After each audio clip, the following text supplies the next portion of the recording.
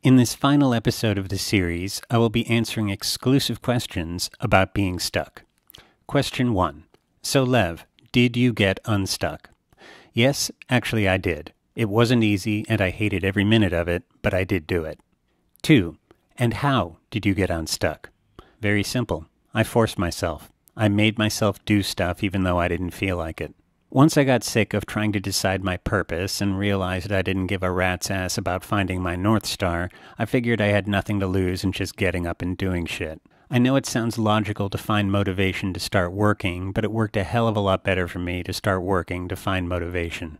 I'd love to tell you that in my darkest hour, inspiration hit me like a thunderbolt while I was reading poetry on the bus, but that only happens in shitty made-for-TV movies that I don't want to see. 3. How should you ask for support when you're stuck? In a perfect world, I guess you would just tell your friends that you're in a rough spot mentally, that you're having a hard time seeing things clearly, and ask them to bear with you while you sort it out. I should probably mention that I don't ever do this shit. I always worry that people will think I'm a burden and that I'm treating them like they're my therapist and they'll stop answering the phone because they don't want me to dump any more of my problems on them, so I usually keep this stuff to myself. To answer your question, it depends how much you trust your friends and maybe how much you trust yourself. Question 4. How do you know that this won't be the last time that you get stuck? I actually totally know this won't be the last time I get stuck.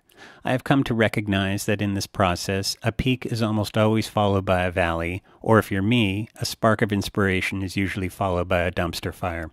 I'm guessing this never really ends until you decide it's not worth it to go for the peak because you just don't want to bother dealing with the valley that will come afterwards. I guess that's when you know it's all over. 5. Is there a useful scale and remedies for different levels of stuckness? There probably is a scale, but I seriously doubt it's useful. Question 6. How do you plan on preventing yourself from getting stuck in the future? I'm still trying to figure that out, but I will probably start with trying not to do totally stupid shit that I know doesn't work. For one, when things are going well, I can start feeling like it's okay to kick back and coast for a while, and that's usually when I lose my focus and sink. Another thing that doesn't work is when I take things too seriously, because when I do, I tend to reject a lot of thoughts and ideas because they're not serious enough. I hate it when I do this because everything I've ever done when I was trying to be serious sucks. Question 7. How are you feeling now that you're unstuck? That's really hard to say.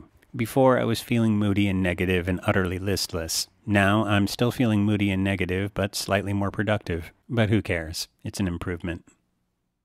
I hope you enjoyed this little mini-series. Tales of Mere Existence is funded entirely by viewers like you. You can chip in too at my Patreon page here. Share and enjoy.